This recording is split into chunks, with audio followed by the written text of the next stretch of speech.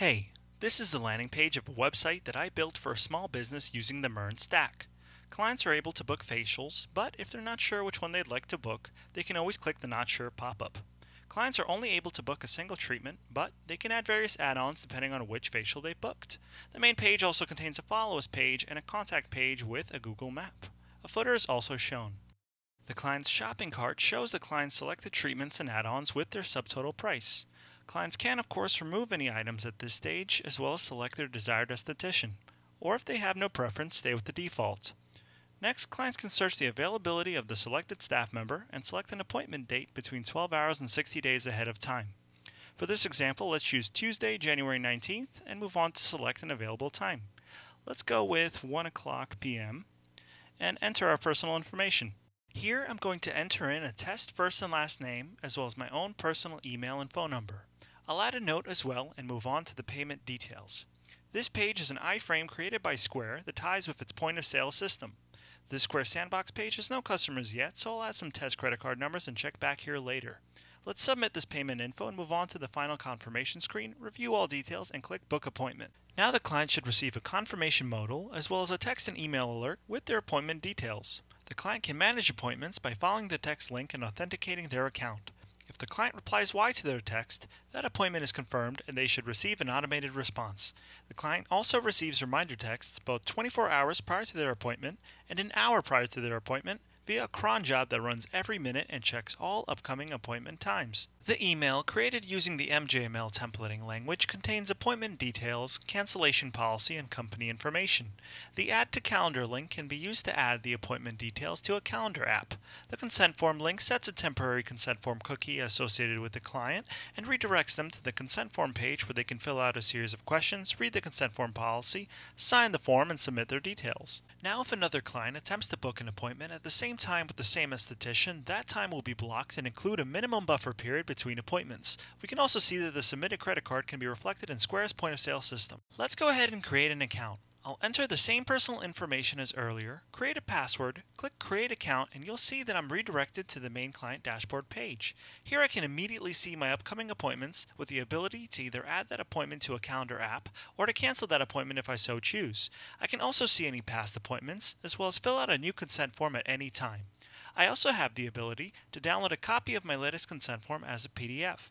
This PDF is rendered at the moment I click the button and includes all my entered information neatly formatted and the signature I entered at the time of submission. Clients are able to log in by either entering an email and password for created accounts or via Facebook OAuth, which is live and configured for this website. Here I'll quickly demonstrate this flow to Facebook's redirect URI via my own Facebook account. Now let's check out the administrative side of things. Here, I'll log in as Randy Tsunami, an administrator and esthetician here. The admin dashboard page shows recent activity. I can immediately see that someone has booked and confirmed an appointment with me, as well as updated their consent form. I can also filter through all clients to view any client's profile. Here, I can choose to delete a client or view and download any available consent form as a PDF, which is formatted just the same as the client's version is. I can also view and cancel any client's upcoming appointments if I so choose, view any past appointments, and update the client's profile photo. Here, I can either choose to upload a local photo from my computer, for example, the stock photo of a cat, or, if that doesn't suit my fancy, I can always take a photo with my own webcam of my cat. I'll hit Confirm Photo, and the associated client hero image will update. Now, let's log out of my admin account and log in as my test client account to make sure that the update has worked. And it has. Cool. As a staff member with an admin role, I can update any staff member's profile picture. I can also view information related to any staff member's upcoming appointments, as well as delete those appointments. I am able to view past appointments as well. I can also delete staff members, as well as add new ones. For this example, I will add a new staff member with a temporary email address from TempMail. I'm going to copy the generated email address and input it along with a set of test information. I'll assign some roles and press Add Staff Member. Now I can see that the test staffer has been added to the list of available staff members and I can view his individual profile. I hope he likes cats because I'm currently in the process of adding this fantastic cat stock photo to his profile. Looks good.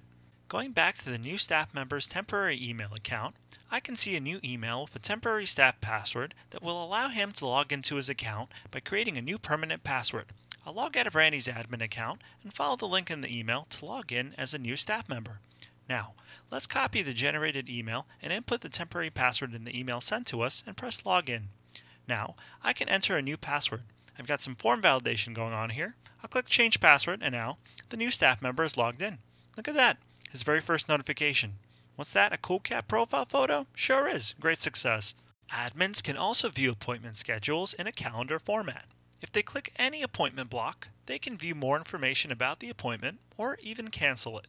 Admins can also toggle through various schedules besides their own, and the calendar will reflect the associated staff members' appointments and personal events. If any space on the calendar is clicked and dragged, a Create Appointment slide out will be triggered and populated with the associated dates and times.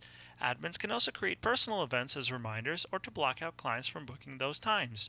For example, here we've added a lunch personal event at 12:15 p.m., which we can update if we want to take an all-day lunch, for example. This will now change the blocking on the calendar itself and be reflected in a notification.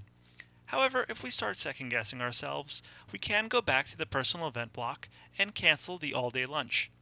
We'll also receive a notification that the personal event has been canceled. This staff calendar is also available in a monthly format in addition to the weekly format and a daily format as well. Now, let's demonstrate the admin booking flow by creating an appointment. The form will auto-suggest available clients and auto-populate fields based on user input. The dates and times of the appointment are set by the calendar selection, but can always be edited on the form itself. The associated staff member can also be changed in the drop-down. At this point, appointment notes can be added. Any treatments and any add-ons can be selected at this stage from the Services drop-down. Treatment durations and prices are reflected upon selection. Admins are free to combine any treatments and even book multiple appointments. Admins can also remove selected treatments by pressing the X icons. The form will automatically search for available salt cave times before, during, or after the selected appointment time. The salt cave is an additional service that does not require a staff member. At this point, admins can book with or without a credit card on file. Admins can either enter a new card or select the saved card only if an authenticated user has consented to save their card for future use. We'll book without a card for this example and receive 2 texts and 2 emails confirming a facial with a staff member and a separate salt cave treatment before the appointment. These will immediately show up on the associated staff members' calendars as well as the salt cave calendar. These appointment blocks can once again be clicked to view additional information. Our activity page will reflect notifications related to the appointment bookings as well. This website was built with responsive design in mind and reorients itself to fit smaller screens. If you'd like to find out more about the project, which was built with the MERN stack, you can visit its GitHub repository, which is found in the description below. Thank you for sticking around, and thank you for watching.